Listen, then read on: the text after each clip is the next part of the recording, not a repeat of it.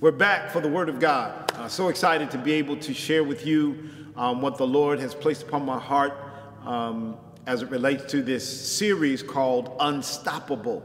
And, you know, it speaks to the resilience that God has placed in each of us to be able to succeed over adversity and the trouble that may come our way. And we, you know, the world is crazy right now. I was watching the fires in California and thinking, you know, how unfortunate and devastating that is for the communities out there. And, you know, just hundreds of thousands of acres burned, households and families burned to the ground. It's just very sad when we really have to pray, and we have to be mindful of the fact that, you know, global warming is a real thing, regardless of what some people say. You know, we have to be mindful of that. Today, I really want to encourage you around Hebrews chapter 12. Last week, we went through Hebrews chapter 11 and talked about unstoppable. And today, I want to focus on Hebrews chapter 12. So I'm just going to read really for you verse 1 out of the Amplified Bible. It says, "Therefore, since we are surrounded by so great a cloud of witnesses who by faith have testified to the truth of God's absolute faithfulness, stripping off every unnecessary weight and the sin which does so easily and cleverly entangle us, let us run with endurance and active persistence the race that is set before us." Man, when I was reading this thing, man, it spoke to my heart. It was a couple of weeks ago as I was working on this series, and I thought I would begin in Hebrews 12. But you know, as I was reading in Hebrews 12, that whole idea of this greater cloud of witnesses jumped out at me. And of course, you know, for those of you who were with us last week, you know, we preached out of Hebrews 11, and you know, you can't help but read the word and see the intention and the heart of God as it relates to, you know, how he is communicating to us to inspire us and encourage us. Now, when I got to Hebrews 12, there's a number of things that jumped out at me as it relates to us being unstoppable. But really what I saw here with the apostle and the writer of the book of Hebrews is he is giving us now these really practical steps to walk in an unstoppable faith, or to walk in an unstoppable way. He gives us these practical steps, and I love practicality. I feel like I'm a practicality preacher. Like, you can take what I say and you can put it into application, you know, almost immediately if you choose to do so, if you add faith to it. So let's just look at what he says. He says, therefore, and anytime the therefore is therefore, you got to go back and find out what the therefore is there for. And if you go back to Hebrews 11, he begins to outline, he outlines all of these heroes of faith, right? From Abel all the way down. And therefore, he says, since we are surrounded by so great a cloud of witnesses who by faith testify to the truth of God's absolute faithfulness, he says, lay aside every weight, or in the Amplified, stripping off every unnecessary weight and the sin that does so easily and cleverly entangle us. So the first thing that jumped out at me is, watch this, we have to remember to look at those who have gone before us. So, you know, the testimony of the saints, as I stated before, is critically important. And as we are building and as we are walking and living out our life, we have to be able to look back and refer back to the heroes of faith. But I'm going to say this, you don't just have to stay in the Bible, right, to reference heroes of faith. You can look in your family, you can look in the community, you can look in your church, and watch this, see that there is a cloud of witnesses who, you know, have a testimony. And the Bible tells us, the scripture tells us in Revelation, that we overcome them by the blood of the Lamb and by the word of our testimony. And so there is an overcoming faith that is connected to the testimony of the saints. Watch this, and your own personal testimony. So don't ever, you know, think that, oh, I got to look back thousands of years to find people who were heroes of the faith. You can look down your own spiritual journey, right, to see those who were heroes of faith. One of my personal favorite heroes of faith is my dad, right, Fred Davis, the great man of God. Another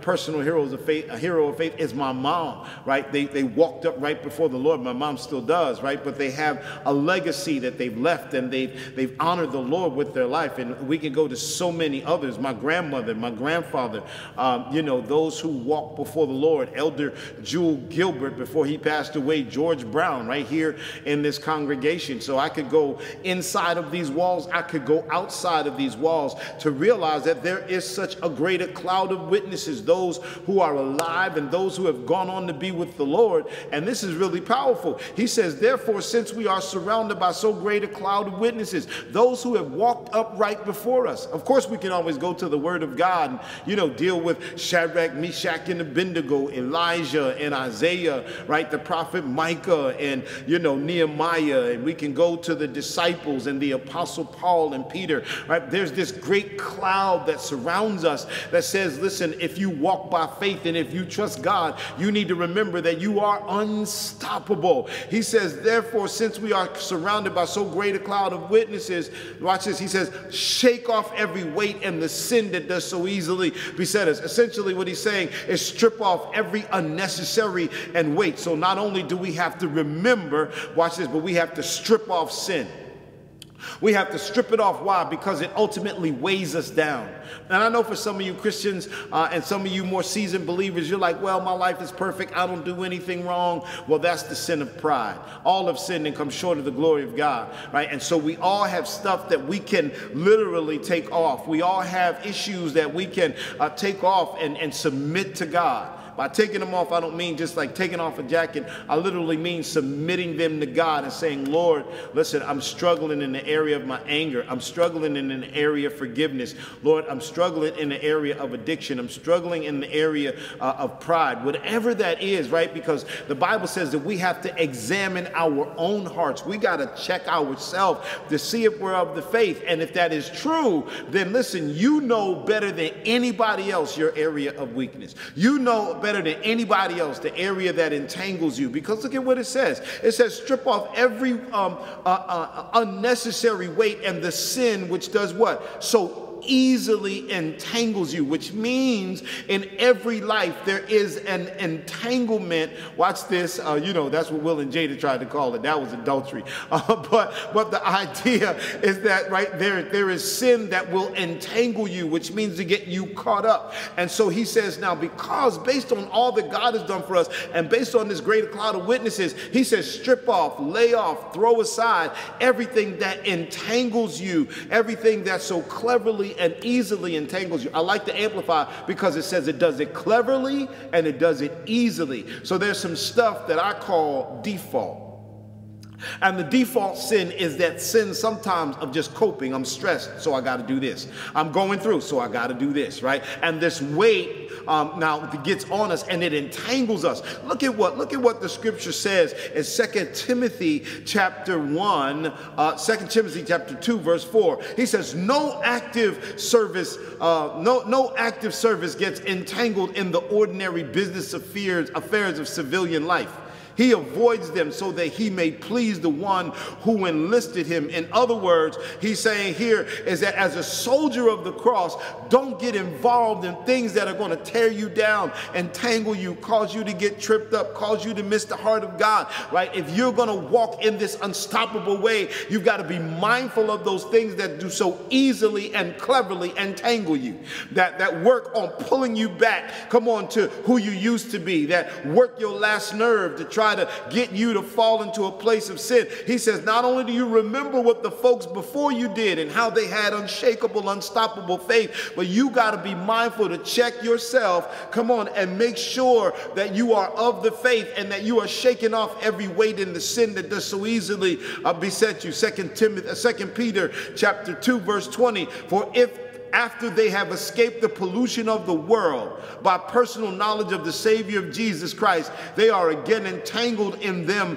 and are overcome. Their last condition has become worse for them than the first. Essentially what he's saying is that after you've been freed, after you've been delivered, after you've been brought out, after you have escaped the lust of this world through Christ Jesus, and then you get entangled in the world and are overcome, he says your last condition has become worse than the first. And so, in other words, Jesus says, if you sweep a house, you got to keep that house clean, because the enemy and the demons that you get out will try to come back 7 times worse than they were when you clean the house. And so it's important that we shake off that weight, that we're mindful of it, and that we listen, that we make sure that we give it to the Lord.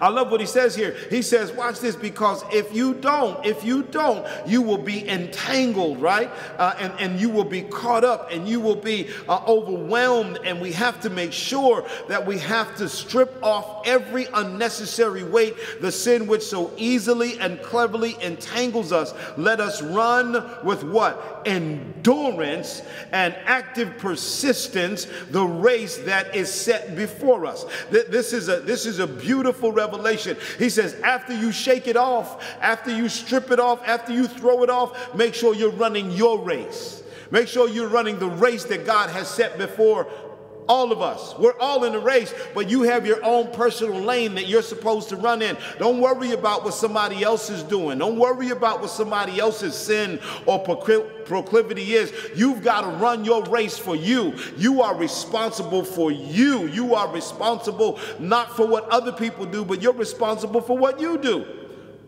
It's clear here. He says, not only do we have to remember, not only do we have to shake off the weight in the sin, but we also, listen, have to run our race with patience. And we've got to run the race that is set before us. So you've got to know, come on, what your race is and what you're running for. Essentially, you got to know your why. When you know your why, no devil in hell, come on, can move you off of why you are running your race. Come on, we are running, watch this, for Christ Jesus. We're running for the kingdom. We're doing the work for the kingdom of God. We are all created in Christ Jesus unto good works to be able to fulfill destiny and purpose on our life. Right? The capacity, watch this, capacity to accept and tolerate delay, trouble, or suffering without getting angry. He says, don't just run your race, but run your race with patience. What is patience? It is the capacity to accept or tolerate delay, trouble, or suffering without getting angry or upset. And I will take it a step further, and without allowing that upsetness to control your life. Because the Bible says, listen, you can be angry, but sin not. Don't let the sun go down on your wrath. But understand this, patience says, I'm not going to let my anger control me because of trouble or because of suffering. Remember what I told you about suffering. Sometimes we have to suffer to bring the glory of God out of us. Look at what he says. Let us run with patience the race that is set before us. In other words, how's your patience? How's your ability to control, watch this, your emotions when things don't move how you want them to move? That if you're going to really function in an unstoppable way, you've got to let the fruit of the Spirit be present in your life. Watch this. And it says in Galatians chapter 5, verse 22, the fruit of the Spirit is love, joy, peace, gentleness, patience. That patience is critically important. Watch this. If we're going to be unstoppable, if we're going to not allow, come on, the trouble of this world to cause us to get unfocused, if we're not going to allow, come on, the suffering of this world to cause us to get unfocused, you've got to have patience. Watch this. The Bible says that God is what? Long suffering. We've got to learn how to be long suffering with God, knowing that even if it doesn't happen when I want it, how I want it, I've got to trust that, listen, God has got everything under control. There's nothing, come on, that my God can't do. There is nothing too hard for God. And just because it's not moving the way I want it to or happening when I want it to, it doesn't mean that I give up on God. It means that I just hunker down, come on, and get ready for God to do what only God can do. Patience is a gift of the Spirit. Patience is a virtue. Patience is what God desires us to have. Isn't God patient with us? Isn't God gracious with us? And so baked into patience is grace. Baked into patience is the grace to walk with people, the grace to forgive people, the grace, come on, not to judge people. This idea of patience, come on, is a beautiful gift to you, and it's a gift to me, that when we walk in patience, watch this, or when we run with patience, it means that I'm going to keep running my race, and it doesn't matter, listen to me, what happens on either side of me. I'm going to keep running the race that God has set before me, that God has placed before me. And I'm going to do my best, what? To honor God and to love people, to love God and honor people. I'm going to walk in honor and love and respect and character and integrity towards people. He says, run this thing, run this race, but run this race with patience. In other words, it's not a sprint, it's a marathon. This is not an overnight thing. Come on. This is a marathon where we've got to commit, come on, to run with him every day. We've got to commit to be consistent in our character and walk upright before the Lord. He said, run with patience the race that is set before us. So not only, watch this, do you have to remember and look back to those who have gone before you and created a testimony. Not only do we have to shake off the weight and the sin that does so easily beset us or strip it off, but we've got to, listen, run with patience the race that is set before us. We've got to be mindful of what God has created us to do. It's not about Johnny, Sally, or Sue. Come on. It's about what God has created you to do, and you've got a race to run. You've got a call to fulfill. You've got a ministry to do, and you've got to do that with patience, because the next thing he says, watch this, is that we've got to focus on Jesus.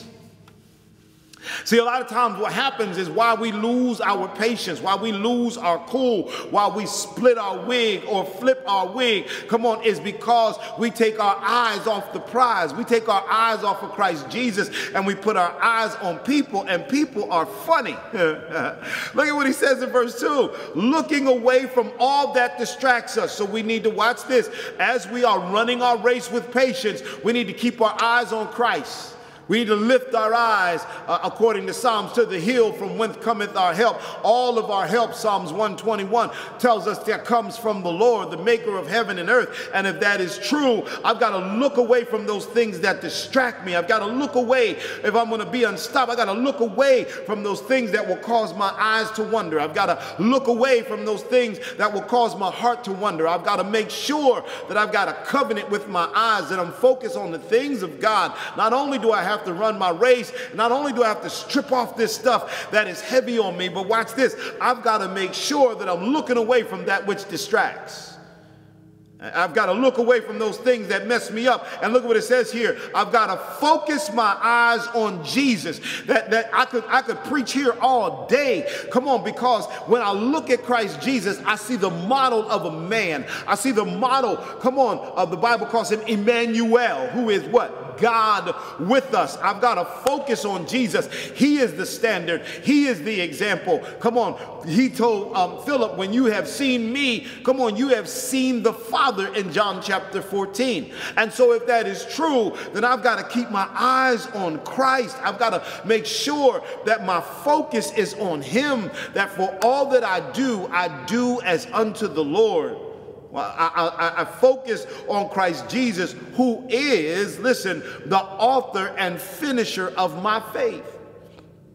I told you last week out of Romans chapter 12, verse 3, that God has given every man, watch this, and woman and child a measure of faith. That before you were ever born, come on, God had already written, come on, the book of your life according to Psalms 139. And then he measured in the faith, come on, that you need. And I love that the apostle refers to Jesus now as the author, which means the one who writes it. Come on, but he doesn't write it and get halfway through the book and stop. He writes it and he finishes it. That means he completes it. That means he perfects it. In other words, he's given you a perfecting faith inside of you. Not only an unstoppable faith, but a perfecting faith. That means that you can complete, come on, what he gave you to do. No matter what kind of trouble or issues come up in your life, in you, come on, is enough faith for you to be able to complete the journey. He says, I'm not just the author. I didn't just write the book, but I've made your faith complete.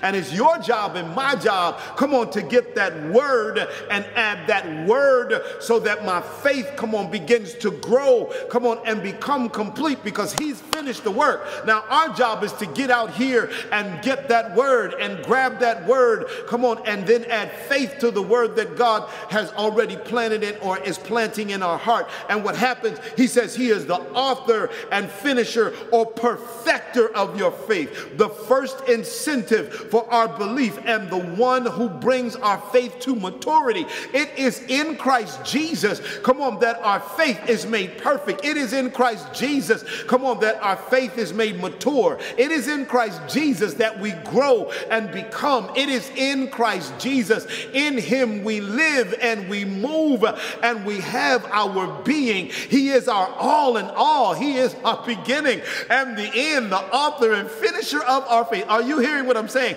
You are unstoppable in Christ Jesus. There's nothing that can destroy you and nothing that can take you out. He says he is the author. He says we got to focus on Jesus. Why?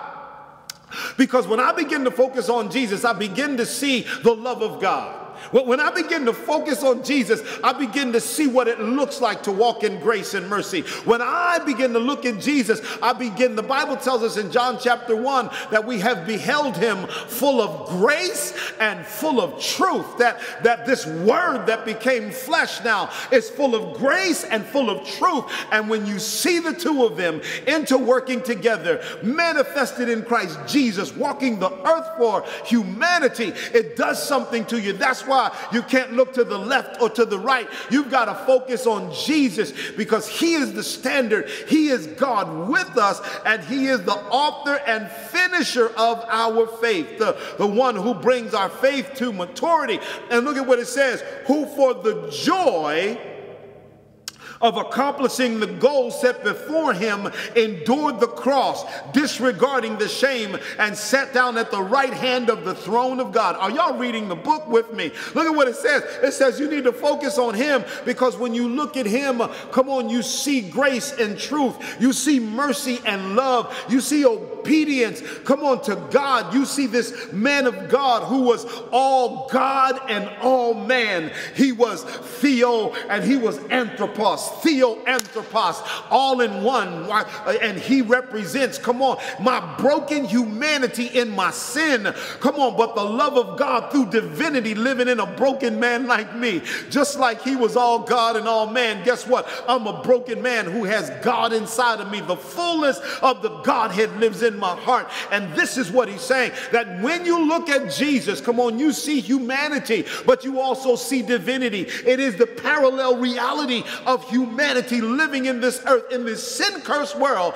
We got to lift our eyes from this world and lift our eyes to our King, who is Christ, come on, who lives in us, who indwells us by his Spirit. It's a beautiful, beautiful thing. When I look to him, come on, I can see forgiveness. When I look to him, I can see love. When I focus on him, I can see grace. When I focus on him, I can see commitment. When I focus on him, I can see obedience. When I focus on him, come on, I can see an unstoppable man of God who was God himself, who came down here to the earth. See, you're unstoppable not because you're so great, but because the God that lives in you is great. Come on. He's the one who they thought they could stop him with the grave. Come on. But the Bible says, come on, that the grave couldn't hold him. And in other words, you got to understand who you're dealing with, who's living in you, who is your God. He says, stop looking at mankind. Lift your eyes to Jesus. And when you look upon him, come on, you see the ability and the capacity and the strength and the mercy and the love of God all wrapped up in Christ Jesus.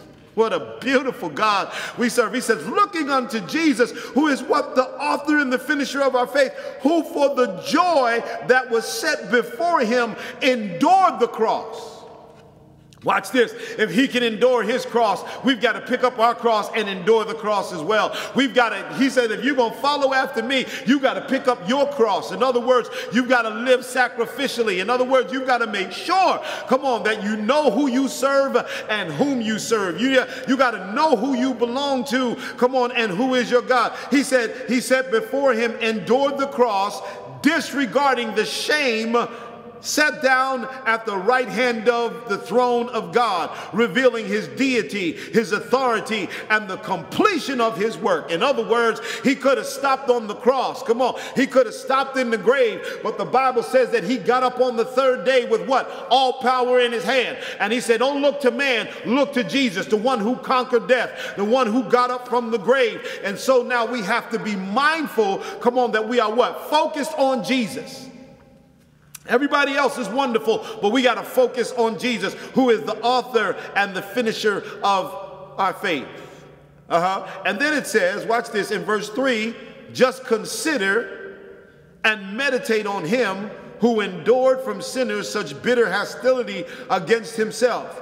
Consider it all in comparison with your trials, so that you will not grow weary and lose heart. Now, I'm about done here, but I want you to know that not only do we have to do the things that were spoken about, we have to remember, watch this, those that have gone before us. We've got to shake off the weight and the sin that does so easily beset us. We've got to run with patience, come on, the race that is set before us, and we've got to focus on Jesus. But lastly, he says, and I'm just in verse 3, lastly, he says, we got to consider and meditate on him who endured from sinners such bitter hostility against himself, and compare it with your stuff so that you will not grow weary and lose heart. Man, this blessed my whole life. As I was reading, I'm thinking, are you saying, Lord, that if I consider Jesus and I compare all that he went through, enduring the cross, despising the shame, come on, the hostility that he had to deal with sinners, come on, if I can consider all he went through for me, come on, he did it for the joy that was set before him. Oh yeah, let me tell you who the joy is. We are the joy.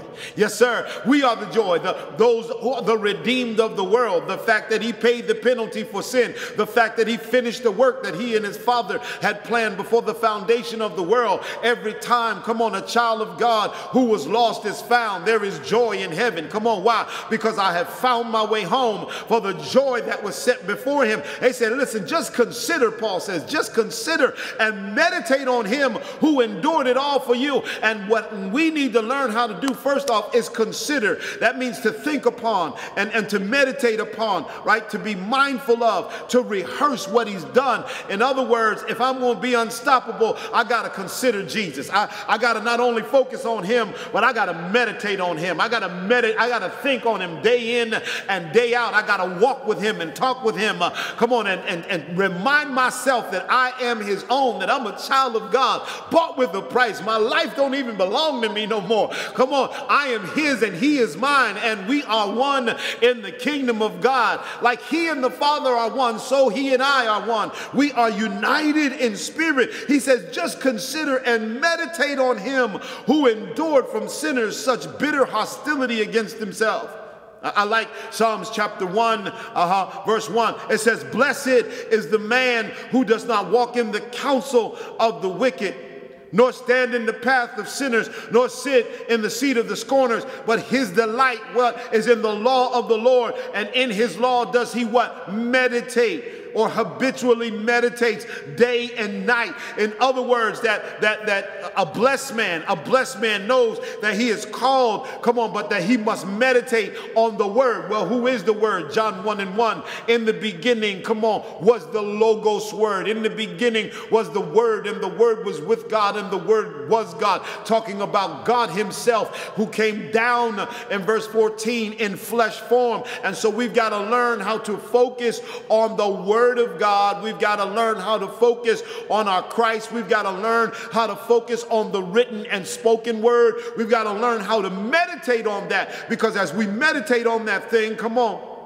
as we meditate on that thing, the Bible says in verse 2 of Psalms, the first chapter, but his delight is in the law of the Lord, and on his law does he do what? He meditates day and night, and he shall be like a tree planted by the rivers of living water, and by the rivers of water. In other words, that tree is going to be fed by the nutrients of the river. Come on, it'll be living water that feeds the man of God who learns how to meditate on the word and meditate on our Christ and meditate on our God.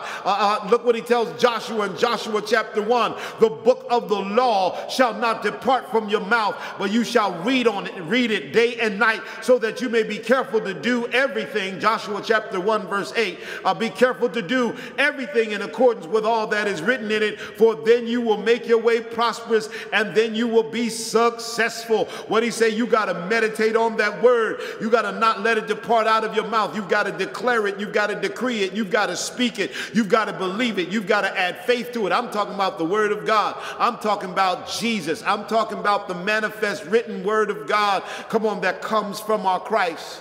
We got to understand, watch this, and we've got to make sure that we meditate, that we consider, he says, that we consider and meditate on him who endured. And talking about Christ Jesus, but I'm also talking about the manifestation of Christ Jesus where? In the Word of God. I want you to know today that you are, according to the Word of God, unstoppable. Let me rehearse it for you. You got to remember to look at those who have gone before us, who make such a greater cloud of witnesses. You got to remember to shake off that weight, that sin. You got to check yourself, as the young folks say, before you wreck yourself.